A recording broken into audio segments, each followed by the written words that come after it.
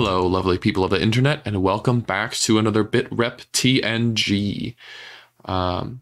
This game today is a game that I played just recently against my lovely friend Harry, who is a Pacific Northwest Portland local and an excellent player up here. Been taking you through his list shortly. He is notorious for playing Firstborn Salamanders, and this list does not disappoint.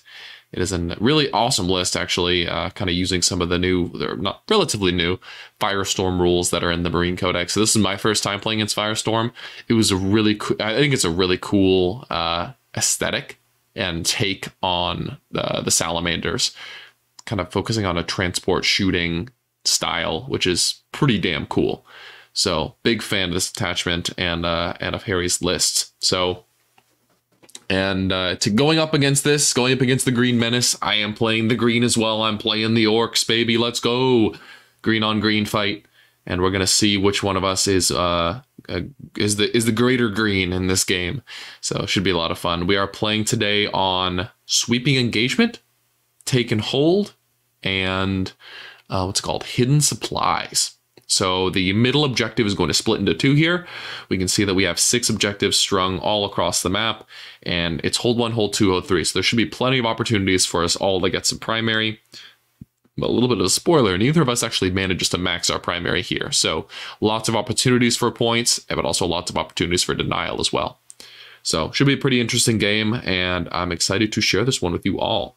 So taking you real quick through the orc list, won't be spending too much time here because it's very much like what I've been playing recently. We've got Ghazghkull. He's somewhat new, but he basically just amps the WoG turn because he gives your army a 12-inch orb of lethal hits, and hits absurdly hard. He's really nice into things like AOC, so there should be good money this game. We'll see how he does. We got Mozrog, we've got a War Boss with Follow Me Lads, and a Knob on Smash Squid with that Wappa Skill Choppa. For the meat and potatoes, we've got 6 Squighog Boys, 3 Husk Squighog Boys, and 3 more Squighog Boys. The 6 will be joining the Knob on Smasher Squig. They'll be in reserve looking to use the Rapid Ingress stratagem. We've got 2 squads of 10 Beastnaga Boys. One of these squads I forgot to deploy. They're riding in a truck, and they're just going to go behind my home field ruin just to be, not to try to game it too much. And then right at the kind of apex, the kitty corner of those 2 big ruins that are in my DZ, I've got that knob. I've got the knob truck. So 10 knobs joined to the Follow Me Lads War Boss, and they'll be riding in that truck. 2 squads of 10 Gretchen, 1 here on this home field objective, and 1 here in this truck, looking to do some early game primary denial. And then 4 trucks. So nice diverse orc build. 2 squads of Storm Boys as well to do some scoring. So pretty well-rounded orc build, lots of hard-hitting units, lots of meat and potatoes, lots of scoring. Should be a good fun game. Relatively well-balanced. For Harry's list, I'm a big fan of this. It is Salamanders Firestorm Assault Force, so using the correct chapter with the correct attachment, big fan of that. We've got Vulkan himself, the Chad. He's joining a squad of company heroes. This unit is amazing, super cool, lots of OC, pretty tough. Loves just kind of hanging out in the mid-board, so I'm a big fan of that unit. They will be joined by 3 Assault Centurions and a Land Raider Redeemer. I love the Assault Centurion choice. It's a bit unconventional, but they're pretty good at punching like medium vehicles and that kind of thing. So love that choice there. We've got 3 Rhinos. Ordinarily, each one of those Rhinos will have a Devastator squad in it with 2 Las Cannons and 2 Multi-Meltas, Sergeant with a Power Fist Grav Pistol. So that's a pretty cool little firing package with Advanced Shoot from Firestorm. And then the reroll to wound from Vulkan's point and click. Flamer and melted weapons get reroll wounds against a target every turn. Some nice damage coming out of them with the firing deck ability. And then a squad of 10 tactical marines, which breaks up into 2 combat squads. They're just there for being bodies and playing the mission. We've got 5 scouts, which in this game will start in that middle rhino, just to give it the scout ability. 2 squads of 10 Vanguard veterans, joined by 2 captains with jump packs. And that is it, I believe. Just running through things mentally. Yep, that's it. So these Vanguard veterans are pretty cool because they have lethal hits on the charge. The captain gives them +1 strength, so it's a nice little combo to do some more melee damage when they charge. And the Firestorm has, I think, 5 of its 6 stratagems are battle tactics. And in particular, there's one that gives them devastating wounds, which is a battle tactic. So that, and that you ordinarily cost 2 CP on the flame weapons to do dev, but the captain will make it free once per battle round. So should be really good money this game to be able to shoot those 11 flame pistols in, get the reroll a wound from Vulkan, and just turn on devastating wounds for free and slap a bunch of mortals on something. It's honestly like a little mini immortal bomb. Not nearly as many mortal wounds, but with the same reliability, right? Because it's just getting a bunch of hits that all, you know, have a roughly 1/3 chance to do a mortal wound, which is pretty damn sick. So looking forward to seeing how they do here. Harry has one squad of those guys off the board as a rapid ingos threat, and we're going to see how they do this game. So enough preamble, let's get into things. Harry took tactical, I took tactical. Neither of us really gives up enough kills to warrant taking a kill secondary. Sweet. So we roll off here. Let me get the recording going. And orcs are usually looking to go first. Harry said he'd be happy to go second, but I'm definitely looking to go first. The wall mechanic just works better when going first. So definitely hoping to go first from the green-skinned perspective. And that being said, there will be a lot of primary contests in the early to mid game. So getting that end of game 15, if you have assets alive, is going to be pretty big here. So nice. Hopefully we can figure out how to roll our dice here pretty soon. Just talking about a couple of the tech choices from the orcs that I've added recently, that in particular will help out in this game. The knobs are a unit that a lot of people know at this point is just a hard-hitting, super sick, tough as nails orc unit that really just takes more effort to remove than it's often made out to be. I mean, there are 2 wound orcs at the end of the day, but with 4 up armor and -1 to wound, they can randomly just be tougher than your opponent gives them credit for. So they're pretty good, and the big thing is their AP2, right? So into things like Votann and Space Marines, they can really cut through that Armor of Contempt pretty good. And Ghazghkull is the other one, because he gives that lethal hits aura that allows you to punch up into tougher targets, which is great because orcs have a lot of middling strength weapons, so the lethal hits aura goes a long way. He also just is AP3 damage 4 with +1 to hit and wound. And he gives the Mega Nobs +1 to hit and wound as well. With Strength 13, that means that they can wound really tough things like Big Knights, Land Raiders, Votann Land Forts, Rhinos, Sagittars, that kind of thing. They'll wound all of that on 2s with Twin Linked. So that unit can really just crack most Armor of Contempt targets in the game, which is something that the rest of orcs just cannot do whatsoever. So I'm really trying to use them here to bully the middle of the table and hopefully just run out on the wall turn and pound whatever target Harry gives me access to that is relatively tough. Sick. So turn 1, the orcs end up going first here, and we're drawing our tactical cards because that's what we both have this game. I draw deploy homers and bring it down. Bring it down ordinarily would be pretty good against Harry because of the 4 vehicles that he's going to be and end up using fairly aggressively, but we'll be able to get it on turn 1, so not the end of the world. Bring it down, or sorry, deploy teleport homer on the other hand, I'm going to get in the mid board for a 3. I'm just going to end up running my Storm Boys out. It's always good to have a plan for how to score certain secondaries. Just deploying your army hidden is not enough in 10th edition anymore, unfortunately. You have to be, if you're running the tactical deck anyway, if you're taking something like Bring It Down Homer or Assassinate Homer, then you can mostly just cobble together a plan as you go. But if you're taking the tactical deck, you need to be thinking about Investigate Signals when you deploy. You need to be thinking about Cleanse when you deploy. You need to be thinking about Engage when you deploy, and you need to be thinking about Deploy Teleport Homers when you deploy. Because turn 1 draws are vital. They can often be the difference between a victory and a loss in a close game. If you had the ability to score a 3 or a 5 on a secondary on turn 1 and you just didn't set up for it, that can be the difference between a win and a loss, and I would never want that to be the reason I lose a game. So always good to think about here is how you're going to score your early secondary. So I had those 5 Storm Boys set up so that they could run out, get Cleanse on turn 1, get Homer on turn 1, get Area Denial turn 1 with a very minimal investment. Always important to be thinking about that while you're deploying. I end up getting fairly aggressive here. I don't push everything out, but I want to be able to try to get some early primary. I know Harry is going to have a primary I won't say advantage, but he's going to have a better time scoring primary than most Marine opponents that I have, just because he has a lot of bodies. He also has some stuff that's OC2, which is pretty good. And in particular, there's a lot of objectives here, and he's going second. So I'm probably going to be going up against like a 10 on turn 4 and a 15 on turn 5. So I really want to make sure he gets like 5s on turn 2 and 3. So I push Mozrog up to kind of start forcing him back off this side. And I move my Gretchen truck out here so that hopefully it won't be dying in the shooting phase and the Gretchen can contest that objective once. And that's a good use of 40 points, just denying 5 points in the primary. I'm happy with that. So putting some of my tankier units out and up. I'm not used to the Firestorm advance and shoot. Obviously, the Raven Guard, Vanguard, Spearhead, whatever the hell it's called, is much faster and more nimble.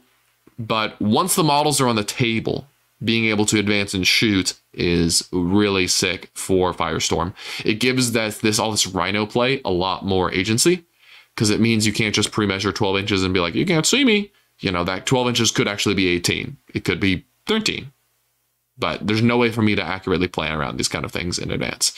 So I had to take some more risks this game that I just wasn't used to against most Marine players.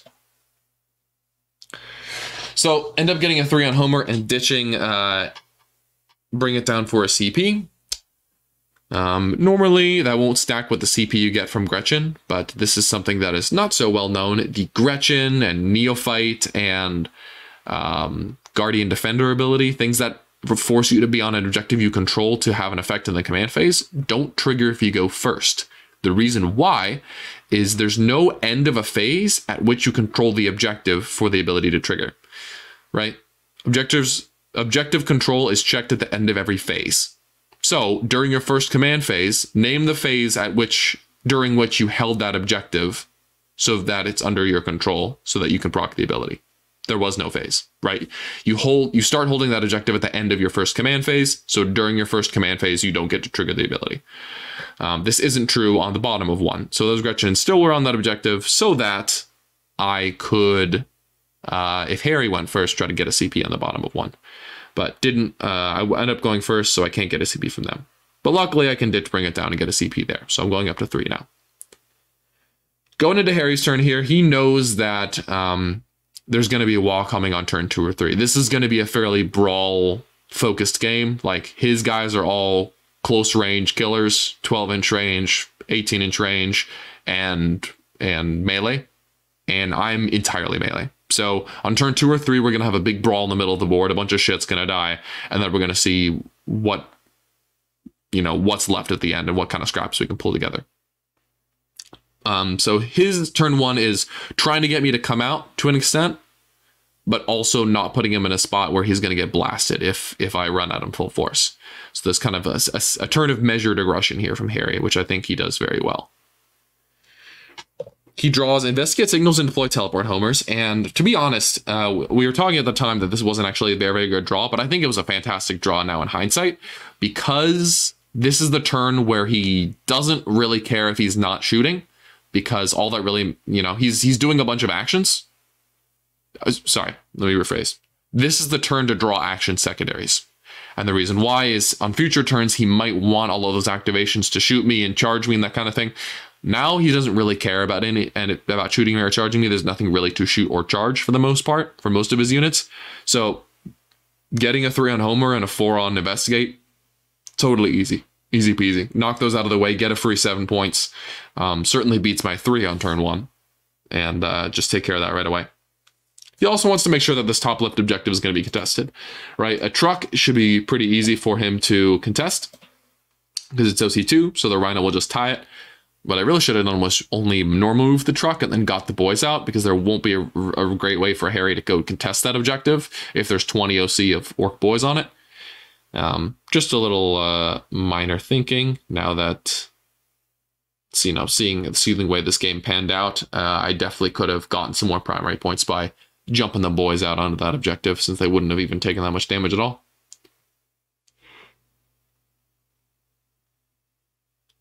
Devastators hopping out of that Rhino. They're going to get up close to Mazrog and just blast him in the face with some big heavy guns, which is pretty sick. This Devastator squad is pretty cool. I think Devastators are pretty underrated, honestly. When they stand still, they ignore cover, which isn't the best ability in the world. But their Cherub allows them to flip a hit to, I think it's just a hit, to a 6 once per game. So, and that's after they roll. So you can like roll the die, Oath of Moment reroll. Oh, okay, 1 failed. Boom, it's a 6. Everything hit anyway. And then with Vulkan's rerolls, those Meltaguns are, you know, strength 10 with Firestorm, reroll the wound. They're kind of very reliable, which is usually the problem with Meltaguns, right? Is they're strength 8, strength 9. They have a really hard time wounding tough targets. Whereas ordinarily, you know, in last edition, they were very good at killing T7, T8 vehicles. Now they're not so much because you're winning on 5s. Firestorm really flips that on its head because it says, oh, you're winning on 4s now and you're rerolling the wound. I was impressed by the damage from the heavier hitters in Firestorm this game. So these Centurions are getting out. Assault Centurions are pretty cool. They have a bunch of bolter shots. They have a couple Meltaguns. And then in melee, they have a bunch of attacks at flat 3 damage with sustain 2 against monsters and vehicles. So they're pretty good at punking light monsters and not medium monsters and vehicles, I'd say. Like anything Rhino chassis or below is pretty much guaranteed dead. And they might be able to do some severe damage to something like Mazrog if they try hard enough. Mazrog's the Oath target, so here we go. Big shots rattling in. I decided not to -1 to wound. Mazrog's kind of just something I usually throw up in the early game to try to get my opponent to commit stuff so I can get a wog on him. And here we go. Harry has committed at this point. He's got 5 Tactical Marines out here. He's got 5 Devastators for me to munch on. He's got the Centurions and the Land Raider. So I have my work cut out for me in this next turn. I'm going to have a lot of things to attack, and I will certainly do so. So we've got, I think the Meltas rattle in and do 5 to him. Last Cannon, I think, does another 2. And then unfortunately, the Centurions, with their extra strength on their Meltas from Firestorm, end up killing Mazrog, which was really unfortunate. I was thinking it was going to take a little more work from Harry there. He's got some rerolls from Oath, but Vulkan's ability isn't actually triggering right now. So I thought that the T10 4-up Invuln was going to be a little harder to get through. Should have maybe considered -1 to wound, but at the end of the day, Mazrog's just there, like I said, to get him to commit. He's not really that good into Space Marines at all. He is terrible at dealing damage to them because of the armor saves and Armor of Contempt and just the way his damage kind of is wasted into most of the 2 wound bodies. So, bit of a bummer that he just died immediately for no reason, but not for no reason. He died without having done any damage himself, but I have gotten Harry to commit here, which is nice. Random shots rattling in. We've wounded this truck a little bit. And we've killed Mazrog. And obviously those Storm Boys get vaporized by the Land Raider. So there we are. We're moving into turn 2 now, and I have a critical decision before I do anything else. You should always make sure your Orc opponent does their WOG decision before they roll any dice, draw any secondaries, get CP from their Gretchen, all that kind of good stuff. So I have a decision here if I want to wall or not, and I think I will. The reason why is Harry's put a bunch of stuff in my face. These Vanguard veterans, unfortunately, are in a prime position to counterattack. I should have maybe... I'll talk about what I should have done after I just talk about the dynamics of this turn right now. I have the assets I need to hit Harry hard here. This Knob unit is going to hit ungodly hard just by charging straight in. Ghazghkull can do +2 advance and charge, hit the Raider and the... whatchamacallits? The Centurions, and that should result in the Centurions absolutely dying and the Land Raider taking some heat, potentially dying as well. So with all that in mind, I think the time is now to go in. I can hit Harry hard enough, and more importantly, once I hit him, I'll have guys on all 3 of these objectives, and with that kind of positioning, I'll be in a spot where, you know, he can retaliate, he can do a bunch of damage to me, but I'll have things like Fight on Death. I'll have redundant units inside of transports so that I can continue to endure and hopefully win the long-term grind on these objectives. So End up calling the Wog here. And fortunately, my card draws reward me for my decision to Wog. They give extend battle lines and overwhelming force. So if all I do this turn is charge my army out into these 3 objectives, I should hopefully be able to get 10 points. The Land Raiders on the objectives, an objective, the Centurions are on an objective, and the Rhino in the upper left is as well. So if all goes well, I'll be able to get 5 both on extend battle and 5 on overwhelming as well.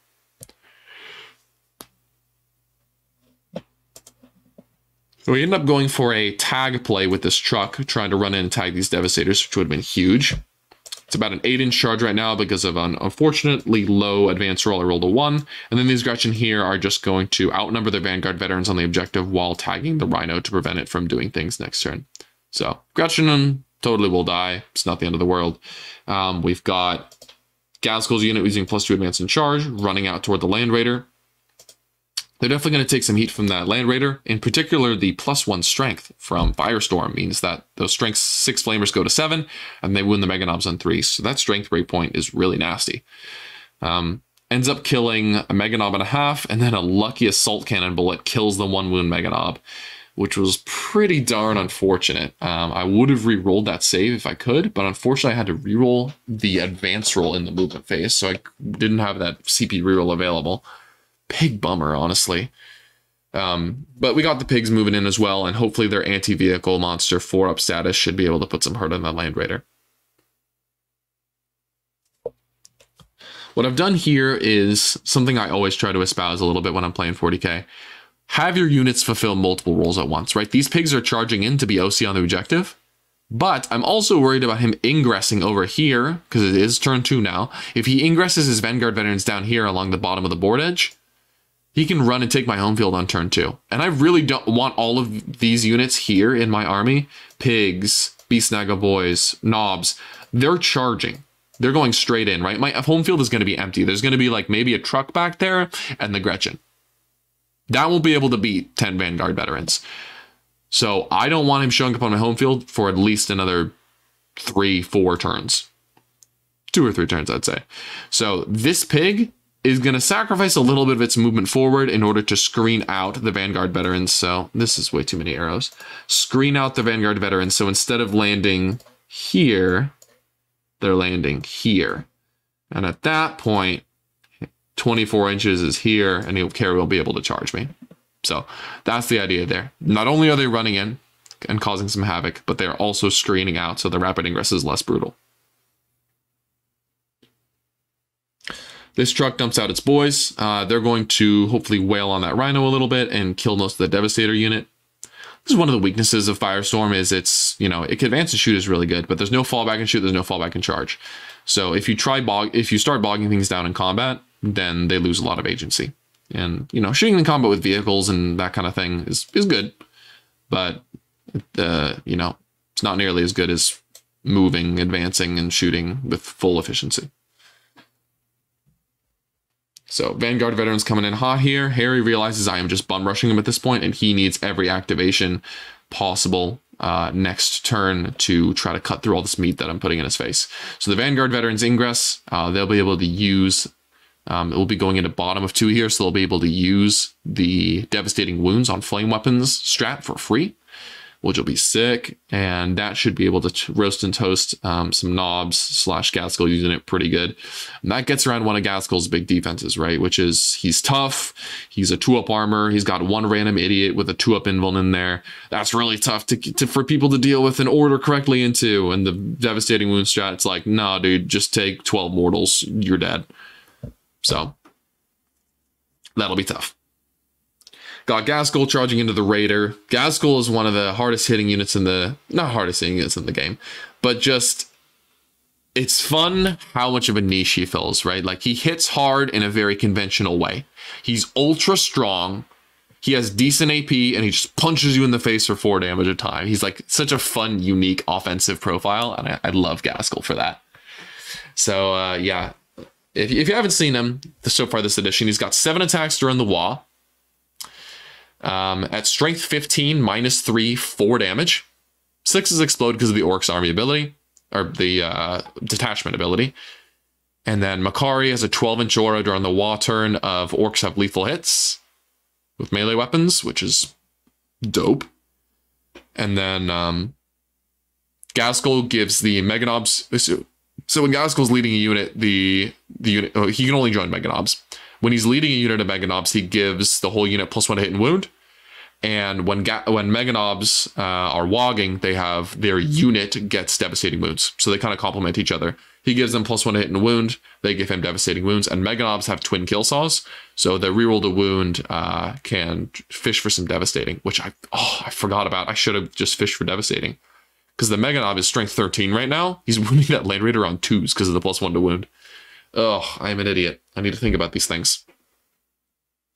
It's okay. I have not played Ghazghkull that much. So I am definitely allowed to make mistakes here. Even though in an ideal world, I would not.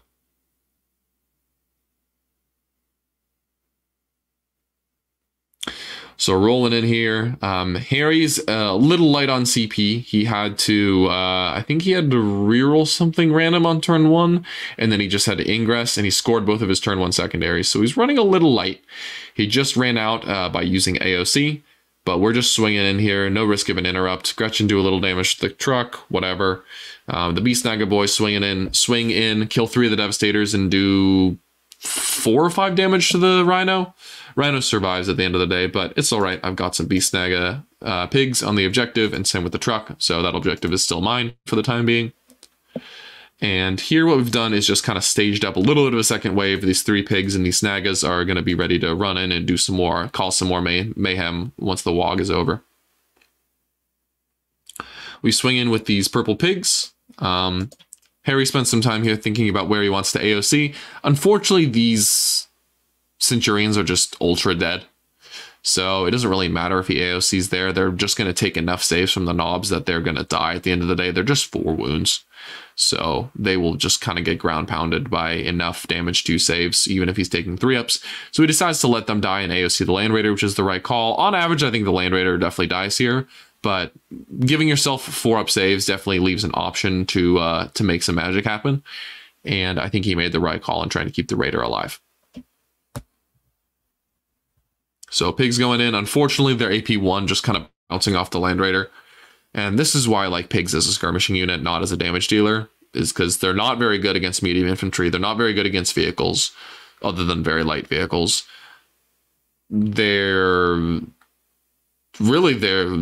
they're good is because they're somewhat fast. They have an assault weapon. They're OC2 and they're hard to kill. They don't actually do much damage. So completely bounce off the Land Raider here, unfortunately. And Ghazghkull runs in, smashes the Land Raider. Unfortunately, he rolls 4 ones to hit, which was a big bummer. Definitely missing that 9th edition reroll to hit aura. But less rerolls is real for everyone except for CSM, which is pretty sick. And so Ghazghkull slams 8 damage on the Land Raider.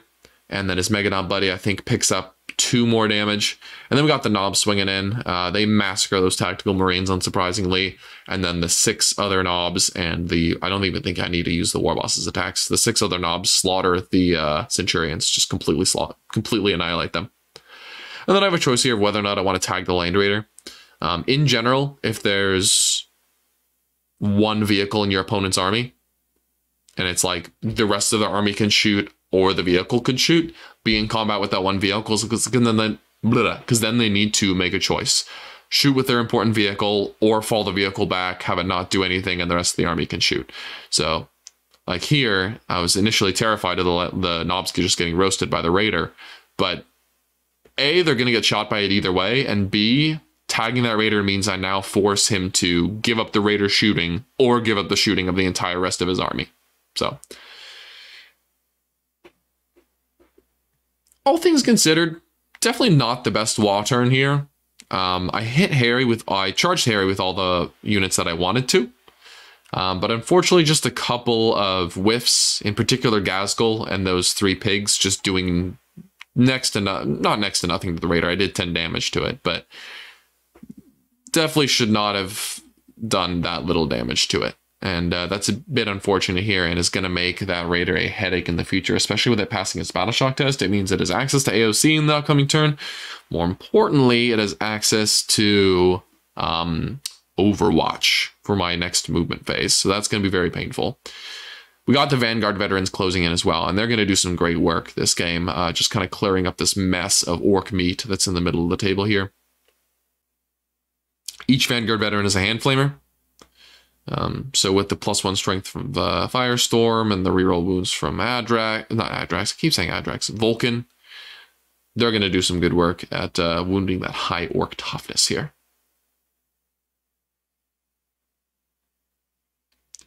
So unfortunately, I only get 3 on overwhelming force. That Land Raider also denying me 2 points on that secondary, unfortunately. But I killed the Centurions, which was nice, and then I obviously get Extended Battle Lines for 5. So pick up an 8 on secondaries, not feeling too bad, and that was after a 5 on the primary. I oftentimes like taking a slower turn, early turns with Orks, and not just like trying to rush with the pressure, because I feel like giving, you know, taking maybe an early 15 or 2 on turn 2 and 3 by playing super aggressively often means you peter out in terms of the amount of material you have left on the table. By the time the mid to late game rolls around and your opponent can really make quick comebacks. So I'm usually happy to concede a 5 on turn 2 if it means I'm going to get more primary in the mid game. Harry here draws Cleanse and Secure No Man's Land. Cleanse isn't really an option. He needs all of his guns at this point to do damage. In fact, drawing the other action secondary here is a bit of a bummer. So he just kind of concedes that that's not going to happen and melts it down into a CP, which will help withstand my damage on the future turn with something like an AOC. So Cleanse will be a 0, and then hopefully he should be able to kick me off 2 of these midfields, so that'll be a 5 on No Man's Land. Target priority in general, I mean, the knobs need to die. They do insane damage to power armor. And then Ghazghkull's unit as well. It's such a force multiplier. Even with the Wog turn ending, it's just having him to run in, beat the crap out of stuff, and then tag something else. Like, just getting rid of those 2 units is paramount at this point. And unfortunately, I have delivered my army right where Harry wants me, right? Like, Firestorm is great at doing damage at close range. That's exactly where they want you to be. So he's gonna hit me really hard here, and I'm gonna run out of stuff pretty quick. But it's yet to see, because I have put a lot of pressure on him, so we're going to see if he can break out of the kind of stranglehold I've put him in for now.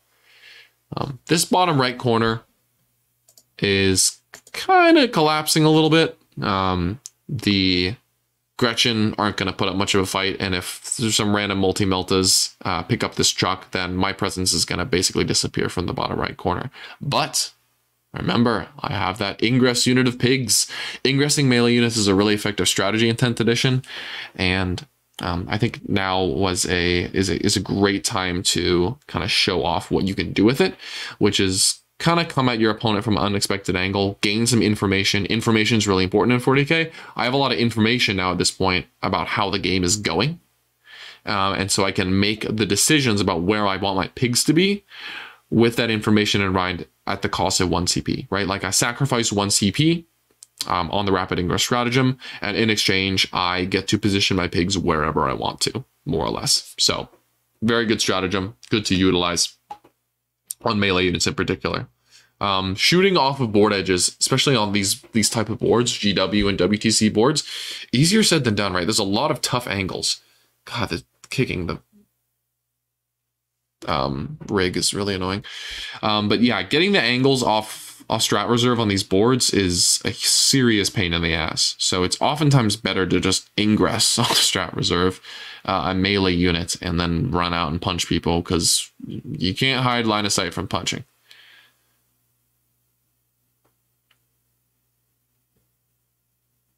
So Harry makes the right call here and falls back the Land Raider. I kept saying, you know, I think you really want the Land Raider's firepower. You really want the Land Raider's firepower. And the Land Raider is pretty ideal at killing the knobs, especially with the reroll the wound from Vulkan.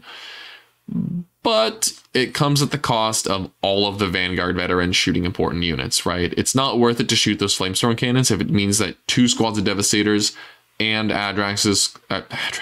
Vulkan's squad and both squads of Hand Flamer Van Vets won't get to shoot. So Harry makes the right call here, falls back the Land Raider, gets all of the rest of his army to activate. I end up ingressing my pigs. I feel like I need some help. Depending on how things go in the middle of the board, they can run up there and charge. or they can run to that lower right objective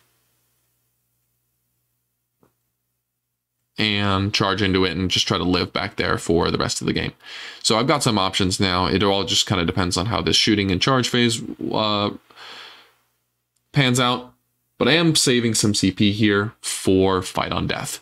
I know that the Hand Flamers are going to hurt the knobs if he chooses to go there. If he doesn't do the devastating there, it's not going to do very much at all. But I assume the devastating is going to go into Ghazghkull just because it's so much value there. By bypassing like all of his defense. So that should just melt him, which means that the knobs are more or less going to be untouched going into the charge phase because they'll take some incidental firepower from, you know, Vulkan's squad and some devastators, but there'll probably be like 6, 7, 8 knobs left in the war boss. Vanguard Veterans will plow in there. That was his oath target. He'll kill them. I'll fight on death, and at least it'll be a trade. So the knobs will have killed the Centurions and the Vanguard Veterans at the cost of 2 CP. Pretty good trade for me, all things considered. Ghazghkull there goes down. I didn't fully appreciate how quick and easy it was going to be for Harry. And this is definitely one thing I need to appreciate about Ghazghkull is his defense is good, but it doesn't work into everything, right? So things like Immortals, things like this Vanguard Veteran combination from Firestorm, those kind of combos are going to be really nasty at taking out a unit like Ghazghkull that doesn't have a Feel No Pain, doesn't really have any way to mitigate devastating wounds coming in. And honestly, you know, Ghazghkull has 10 wounds and the Megas have 3 each, but at the end of the day, that whole unit has 20 wounds in total. So for a high devastating wound combo like the Immortals or these Vanguard Veterans, it should be fairly easy for them to do. Here, Harry's deliberating whether or not to shoot his Vanguard Veterans at that remnant unit of Beast Naga Boys in the upper left or the knobs in the center left. He ends up going with the Beast Naga Boys because he's going to have to charge the knobs either way. The Vanguard, the Hand Flamers into the knobs with -1 to wound. The knobs are not -1 to wound when the strength is greater. They're just flat out -1 to wound. It'll kill 2, maybe 3 knobs at most. And then he'll have to charge anyway and we'll be at the same spot. We'll end up at the same spot that we would have been at if he just charged them with the Vanguard Veterans and shot somewhere else. So he ends up getting the extra value by roasting those Beast Nagas. And this is where I'm really torn with Beast Nagas, guys. I love what they do. I love that they're OC2, but 10.5 points for an Orc boy is a lot of points. Into people like Votann, into armies like Votann and Space Marines, they just kind of bounce, unfortunately, because of the higher toughness and the AOC and the lining up into the 2 and 3 wound models with damage 1. It's just awkward and kind of sucks. But you kind of need them because there are armies that spam monsters and vehicles like Chaos Knights and such as Necrons in particular. Beast Naga Boys are fantastic because they just clobber Catan. So I think I might just cut down to 1 squad for those particular matchups. Like, I really need to go hunt down this one random War Dog or kill this Catan that's T-posing in the middle of the board. But overall, I've not been impressed with them just as like a melee brawler unit because they die so easily and don't do anything else. Van Vet's charging in here. I got my 2 CP. I can choose to interrupt here instead of fighting on death. I'm going to fight on death. I want to just trade with these Vanguard Veterans and get them out of here. Excuse me. And here we are. Here's Harry closing out his secure no man's land. Killing those pigs will be pretty easy for the Vanguard vets. Yeah, thinking back on the math, that might not actually be true. Because they have a 5-up invuln right now, and he's winning on 5s. I guess the lethal hits helps a lot. He should kill enough of them that he'll outnumber me on the objective. But the Captain Vanguard Veteran combo is really cool. I'll always love seeing Space Marine players experiment because now we can't make the joke that, oh, the Space Marine Codex has so many data sheets, it has 200 data sheets. Now it actually has a somewhat limited number of options, right? Compared to where it was. Like, it's still very fleshed out, but it's cool to see people experiment with the more limited options than they had previously. It's cool. So Van Vet's going in. He spends a CP here. He wants these knobs to go to sleep. And seeing the results of this combat now, I definitely agree. He doesn't actually finish off the unit. He gets it down to 2 knobs on the war boss. And if he hadn't spent that strat, it probably would have been a couple more, which wouldn't have been great. Captain whiffs a little bit, kills 1 knob. And then we got the Van Vets coming in here. They'll have enough attacks, so they should be able to put most of this unit to sleep here. And then my Finite should be pretty brutal as well. This is one thing you definitely need to be aware of, as the Orc is a way to get around AOC, a very problematic stratagem for our codex, is with things like fight on death. Well, with the fight on death stratagem, because the fight on death triggers, AOC triggers when an enemy unit declares you as the target of some of its attacks. When I fight on death, you activate model by model. It's not the unit triggering its fight on death ability. It is model by model triggering a fight on death ability. So just something to keep in mind. Harry can't AOC here, which means these Vanguard veterans are going to be dropping a little faster than usual. So the knobs are slowly being pulled. I'm rolling dice one at a time so that I can decide. I'm showing Harry here. What I aim to do is kill enough of these Van Vets that eventually some of these dying knobs might pile into the Raider.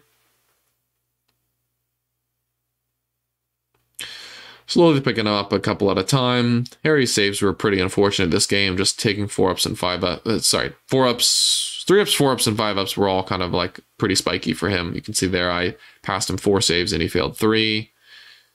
He failed 2 there. 3 more. Kills 2. And he killed 7 of the knobs here. So there's going to be, he killed 1 with shooting. So there will be 2 knobs and the war boss remaining.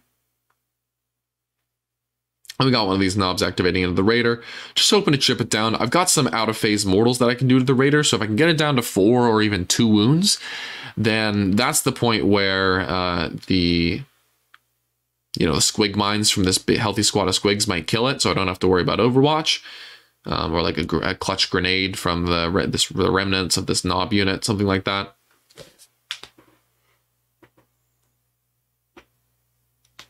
Oh, excuse me. Getting late. So overall, I think Harry did a really good job here, prioritizing the things he needed to prioritize, not getting too greedy and trying to kill more than he could, and just trying to lock down parts of the board. He did a great job kind of kicking me out of this quarter, not undercommitting to killing those Gretchen. There's like 3 of them left. That's at this point, that objective is his. And then this as well has a bunch of Vanguard veterans on it. They're definitely going to get hit this next turn, but they might not die. And that means that Harry can continue to fight for that objective. This one as well. This one will still be under my control, but he did a great job of just clearing the stuff off of that objective. So overall, I lost, let's see here. We lost Snaggas, most of the knobs, Ghazghkull, 3 pigs, 10 Gretchen, truck. So we took a whole bunch of losses this turn, much more of my army as a proportion than Harry did, which is unfortunate. So at this point, I didn't fully realize it, but I'm definitely down on material, and I'm going to have to start playing points catch up to try to, or not points catch up because I'm actually winning right now, but just trying to play the points rather than winning the material war. And a little bit of that revolves around just getting rid of some of these units. So here I am fighting with my knobs. I want to get rid of these Vanguard vets. I want to put some more damage on that Raider.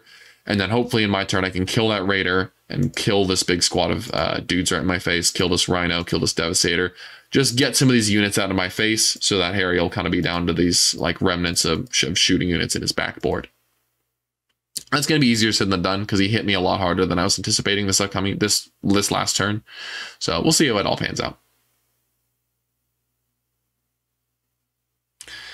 Harry's going to get a nice solid 5 on Secure No Man's Land. And then Cleanse obviously gets recycled into a CP, so he'll be going up to 2 in this upcoming turn, which will be great because that gives him the most important 2 stratagems, Overwatch, AOC.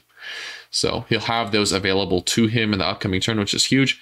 Whereas, maybe he could have scored another card for a couple points, but that would have been one less command point available to him. And sometimes it's just worth accepting that you won't get a card. And getting that CP out of it can give you a lot of gas in a situation like this where we're just kind of brawling and someone's going to come out on top. 1 CP can be the difference between victory and defeat in those kind of scenarios. So good on Harry for recognizing that. This coming turn, I got a 15, which is going to be big. Like I said, I'm losing the material war, so it's going to be big for me to get as many points as possible. So getting a 15 here is great.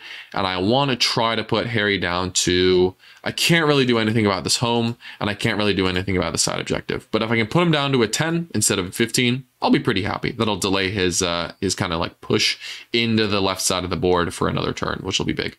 So pigs are moving up. The Land Raider's down to 2 because a clutch knob got another wound through and scratched down to 2 wounds. So I'm going to throw 2 bomb squigs at it, and hopefully, we'll take it out. Because all I need to do is roll a 2 up with one of them, and then do 2 wounds with that successful squig. Oh, there it is. One of them fails, and then the one that goes through does 1 wound. Sad, sad, sad days. Very unfortunate. And then unfortunately also what I've done here is block myself with this building. 10-inch move with the mounted keyword. Usually ain't the end of the world because of the advancing charge from the wall. But really what I should have done here was send some squigs this way, send some squigs this way. So even if a short charge is rolled, you know, these guys can still go the short distance this way and then get a pile in, which will just get more models. I'm going to be a little bit bottlenecked here, which is going to be kind of a headache. And deny me some models activating unless I roll a very large charge. What I draw for secondaries this turn is behind enemy lines and capture outpost. Yep. I think about recycling outpost this turn. I ended up not going for it because I only have, I think, 1 CP right now. My fucking Gretchen haven't given me a single one. Bastards. So it's a bit of a bummer. I just don't have a lot of resources right now to devote to secondary scoring, even though, like I said, I'm in points factory mode right now, not kill Harry's army mode. Not trying to table him anymore by any stretch of the imagination. So I would love to recycle one of those cards, but don't really have that option here. I need the CP for a charge roll or a 5s explode somewhere or a tank shock. I need to kill this 1 wound raider somehow. So Harry overwatches with the raider, unsurprisingly. I'm going to roast these knobs. The idea is get rid of them before they throw a grenade, because the knobs have the grenades keyword. They would be able to use that CP to pretty much guarantee that raider goes bye-bye. And then that means that the rest of my kind of assets here can kind of run around in the mid-board with impunity. And I've got some trucks here. Trucks are going to be really good for bogging down Vulkan's squad for a while. Because they have a bunch of like strength 6 and 7 attacks, it's great to just tag them in combat. No fallback and charge, no advance. No fallback and charge, no fallback and shoot. So just getting them in combat means they just stay there for a while. I forgot to mention, this is Vulkan's funny objective. Vulkan picks a objective at the start of the game. While he is on that funny objective, he's OC 10, 15, something insane. 4 Feel No Pain and Leadership 5. Which, you know, sounds like the only part of that that's relevant is the 4 Feel No Pain, but good God, is it hard to dislodge that man if he's like hiding behind his funny objective and you're just trying to steal it from him. It just does not happen. So super cool. I mean, Vulkan is just kind of sick. Like, he gives a good offensive buff. He himself is good in combat, and he has a fun like Salamander-esque ability where he just like plants himself and refuses to yield. It's super sick. I love Salamanders. So we got the Snagas piling out here, charging in on the Vanguard veterans. I figure with the Wah not active anymore, I don't have the extra attacks on these pigs. I'm going to need as much help as I can muscling through these Vanguard veterans. So end up charging them with the Snaga boys as well, which will just add a couple extra saves on them. And here we landed our Storm Boys back here. They're going to be behind enemy lines, so that'll get me a 5 on behind instead of a 3, which will be nice. And then we just got some charges, cleaning up some stuff here. Pigs will kill this car, which will be nice. This truck will hope to run over that guy. And with the knobs dying, I unfortunately did not get to grenade the raider. So what I'm going to do is charge it with the truck and hope that the truck can tank shock it to death. I don't run my trucks with wrecking balls. A lot of people have asked me why this is. There's a very simple reason. It increases the width of the truck at the midpoint of the model, which is the part that makes it most difficult to navigate around terrain and the most difficult to hide the most difficult to hide adequately. Increases the width of the truck by like 50 to 60%. It makes it quite a bit wider. People that tank shock you with wrecking balls without having the wrecking ball modeled are just modeling for advantage. I'm sorry, but that's what it is. There's a very significant downside to not running the wrecking ball. To running the wrecking ball. So I have chosen to not take it. Other people could choose to take it. That's definitely a choice. It's a good one. It makes the tank shock a lot better. But if you don't run a wrecking ball and you tank shock people with the said truck at strength 10, then I'm sorry, you're cheating. So don't do that. And don't get got by that either. There's a lot of orc players that don't know the rules, unfortunately. These pigs roll a 4 on their charge. Ugh, gross. So only 3 of them get to fight. Harry ends up biffing his saves pretty hard here, which is unfortunate, but was definitely made up for by my poor charge roll. And I think there are like 1 or 2 of these Vanguard veterans and the captain left at the end of this, which honestly, considering I wasn't wogging and how few models got to attack, really spoke to how poor Harry rolled on his saves here. So the models are kind of melting. You can see a little bit of frustration there from our boy. And considering this is the top of battle round 3, so he's not gonna, this is the end of his, with the other captain dead, he figures, I'm just gonna AOC for free here. This is probably the best use I'm gonna get out of the strat, considering the other captain is dead. So may as well just save a CP and AOC for free on this unit, because we're in a new battle round and does not end up, well, I mean, saves his unit from death, but does not save many of them, unfortunately. There's 1 Van Vet and the captain left. Vulkan squad's going to pile in, tickle the truck a little bit.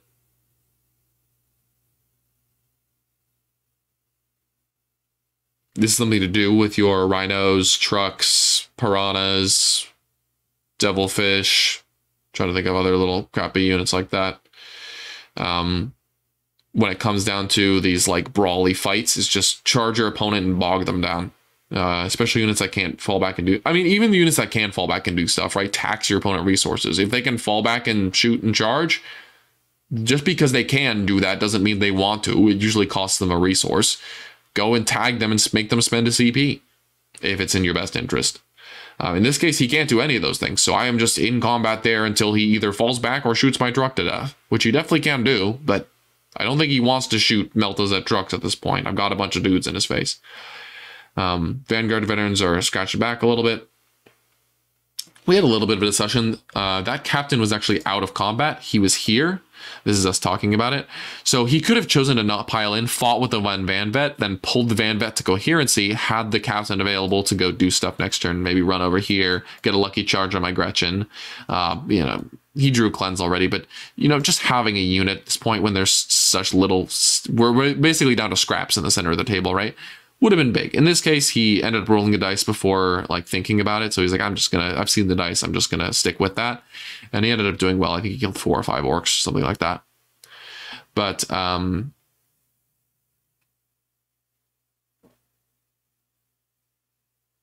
what the hell was I saying? Oh, that was a genuine choice, whether or not he wanted to attack with the captain or have the captain to do stuff in his turn. So interesting to think about. I think he made the right call, though. He just kind of like wants damage at this point. And A, losing a Space Marine for free, and B, giving up 6 good attacks seems bad.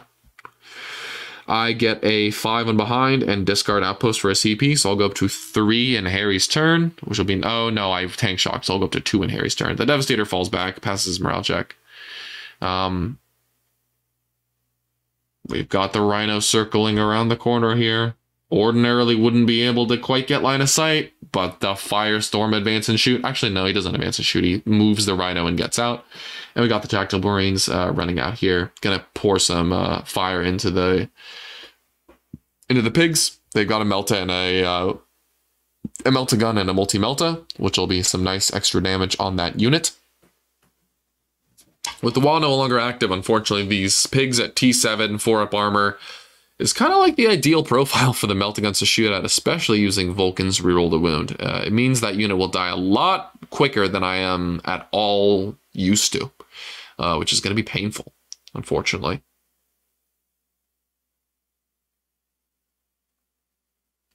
So we got some dudes disembarking. The thinking here is I'm not going to be able to really respond to them very adequately.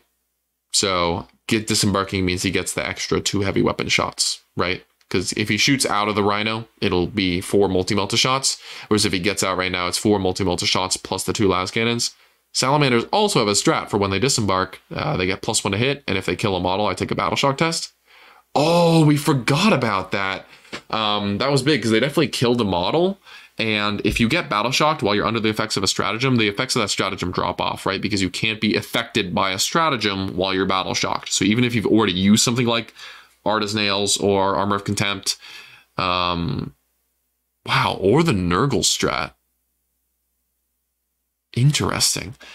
That's cool. Then you cannot continue to benefit from that strat, is my understanding. So I've whittled down Harry quite a bit here in the mid board, but killing all of his melee units in the Land Raider means that what he has left is like 2 full strength squads of Devastator Marines that are benefiting from Vulkan's rule. So I'm going to take some heat here for sure, and that's going to be painful. Harry kind of debating here where to bring his scouts in. Obviously, the scouts up, down every single turn, so they're just going to end up coming in and making sure those 2 Gretchen go away. Nothing too complicated from them. Scouts are a great unit.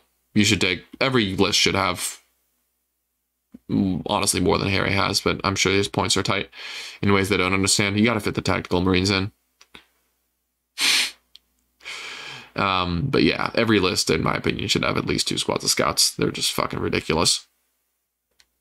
Infiltrate, scout, 55 points, 10 wounds, 4 up armor, Vanguard to run away, up down every turn. Sick, dude. Gretchen die. We're going to start pouring in the multi-melts here. I end up using -1 to wound, thinking, you know, he's hitting on 3s and 4s, rerolling from Oath, wounding on 4s, rerolling from Vulkan's ability. Maybe I'll, you know, have some, he'll get some low damage rolls in the field and keep me alive. Apparently not, dude. Getting shot by 2 Devastator squads and 1 Tactical Marine multi-melta killed the entire squad. I don't know if I just like rolled every single wound, re-rolled every wound into a success. It definitely felt like it. I was a little pissed after this because I'm like, what the hell was this activation? That should not have happened. But all the pigs died to those, you know, 8 heavy weapons, which is basically every weapon getting a kill, which seems a little ridiculous to me, but what do I know? So unfortunately, that squad is basically gone, which I was hoping to have those remnants in the late game here, but they will be dying. I am dead. And then the last real unit I have here at this point, I've got 2. I've got this Remnant Snaga unit, which, you know, isn't much, but it is OC2 on that objective, and I haven't used my auto pass yet. And then I've got these pigs here, which are a fairly real unit at this point. So the Devastators are just going to be, that was the Tactical Marines, and this Devastator squad just killed 6 pigs. What the fuck was that, Harry? That was bullshit, dude. And then the last Devastator squad gets to split fire because the first 2 popped off, kills the Knob on Smash a Squig, and does whiffs on the truck, unfortunately. And then Harry kept rolling 2s on his Hunter Killer missiles shooting into combat, which was hilarious. So unfortunately, this Hunter Killer in the upper right misses on the truck.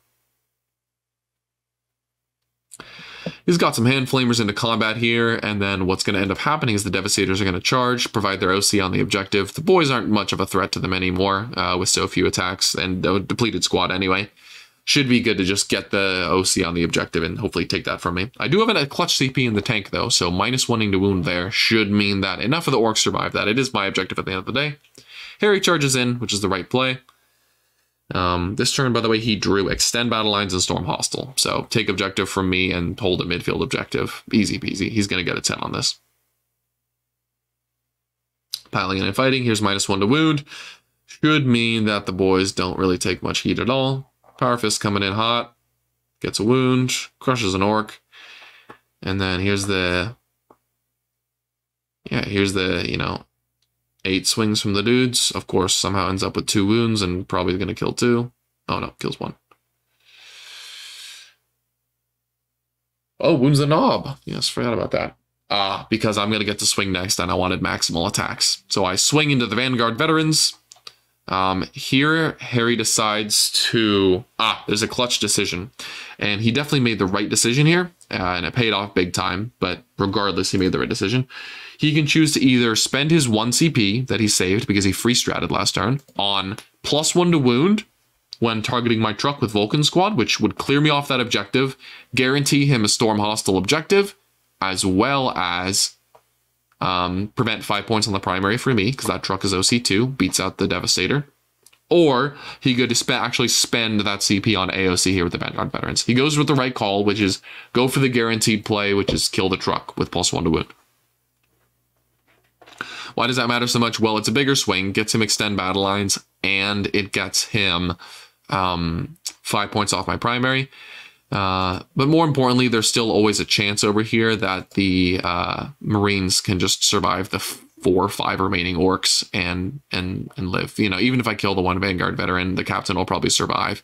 And then that means that that objective is not too bad, and the captain will get to fight, all that kind of stuff. So Harry made the right call here. It was kind of a tough one because he has this 1 CP. We wanted to make sure we were making the right choice. We end up going with the +1 to wound, which pays off big time here. So doesn't end up AOCing those Vanguard veterans. And despite my good rolling here, I got 7 hits, 3 wounds, passes all the 4-ups. Oh, pain. Armor saves, impossible. And then I do, let's see, 9 wounds to him there. And he passes 8 of them. So I don't even kill the Vanguard veteran. So despite Harry's earlier poor saves, big swing there. And is going to mean that those 5 remaining Orks, which might otherwise get me that primary, are going to take some heat from the Vanguard veteran who took 1 wound, then turn around and kill 4 Orks. Okay. And then the captain killed the last guy. So pretty big swing there, unfortunately, that I was kind of relying on either of these to work. Either the truck lives or the Vanguard veterans die, / the boys live, you know. And neither of those panned out, unfortunately. Which, don't ask me how a 4-attack Vanguard veteran with no rerolls to hit or wound killed 4 Orks. But apparently that happened.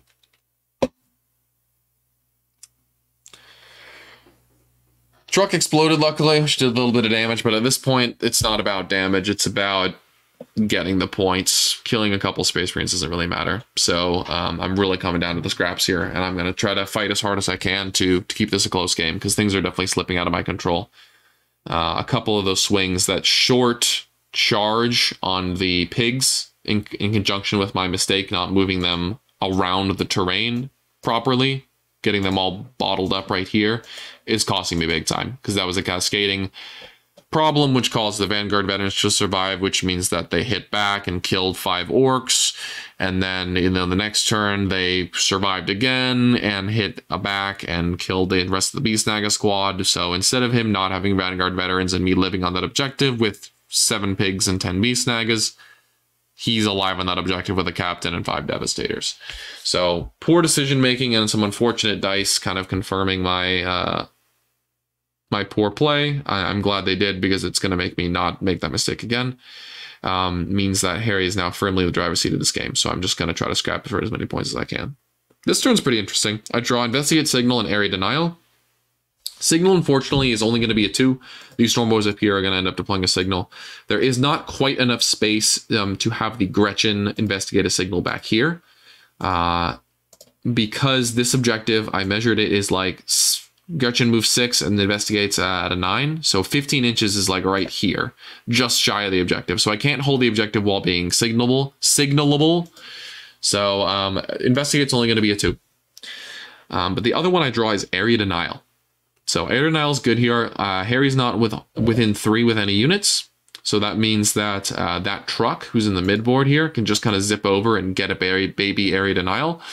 But he could also try charging this 4-wound captain who took some damage from the explosion and tank shocking him. And again, a situation where having the Wrecking Ball would have been huge, but I don't have him.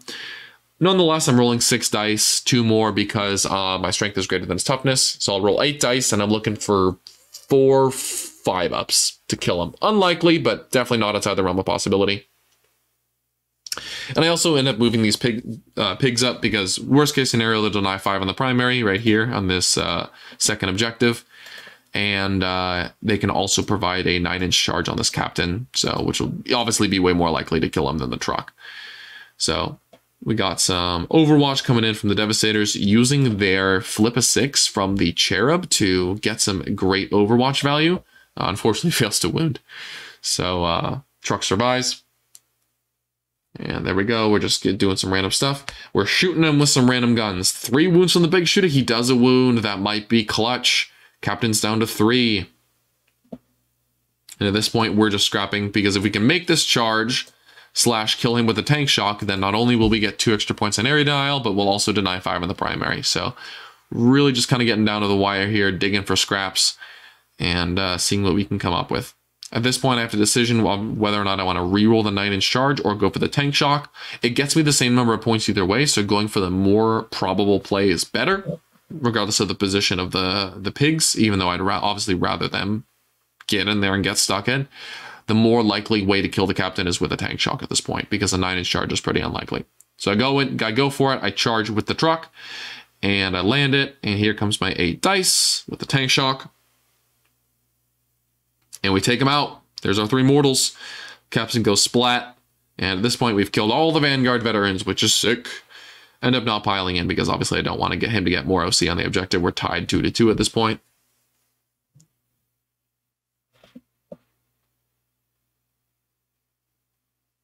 So that's a 5 on air denial and a 2 on signal for me. Honestly, all things considered, considering how, I mean, accounting for how god-awful the board state looks at this juncture, that's pretty good. Not too bad at all. Here we just got Harry's scouts returning to the shadows and coming back in here to prey on my home field a little bit now that my screens have kind of disappeared. He draws overwhelming force and no prisoners here, which is, I know, I unfortunately have served up 2 overwhelming and no prisoners activate, units in his face. So he's going to be able to kill them no problem and get a bunch of points from that, which is unfortunate, but I make the decision. The decisions I made were at the time the correct ones, because I didn't know what he was going to draw and I just wanted to points maximize. So Rhino card driving up, getting some shots on the truck. He's going to get a 5 on overwhelming, no problem. It's going to be easy for these Devastators and Vulkan's goon squad to mop up the rest of the last truck and the last of these pigs here, which will get him a solid 9 on secondaries. And if he can randomly kill like these Gretchen or this truck, then he'll get some extra points as well. Closing in the end of the game here, we are now at bottom of 4. My plan to kind of limit Harry's primary has only panned out to a minor degree. We both got 5s on turn 2. On turn 3, I got a 15. He got a 10. So got a little bit of a lead there, but then we've devolved into 10s now at this point because of a couple of swings that have gone Harry's way, especially on this objective here. I was looking to maybe deny 5 more points, get 5 more points myself just by keeping that unit of snag is alive on this objective for another turn. Didn't work because of a couple of little dice spikes in there, so it goes. But the primary plan has kind of devolved a little bit, and he is catching up on secondaries as well. These later turns, he's going to draw some pretty ideal stuff. That means that he gets, rewarded when I put cheap units in his face for killing them. He draws Capture Enemy Outpost on turn 5, where, well, obviously this is going to happen at this point with how much he's closing in on my home field. And he's just drawing stuff that's basically automatic at this point. All he needs to do is shoot, charge the thing in front of him, get 10 points kind of stuff. So, and we're rattling in some shots. Obviously, my remaining units are dying. He's doing some damage to the truck, and then he's going to go for a 9-inch charge.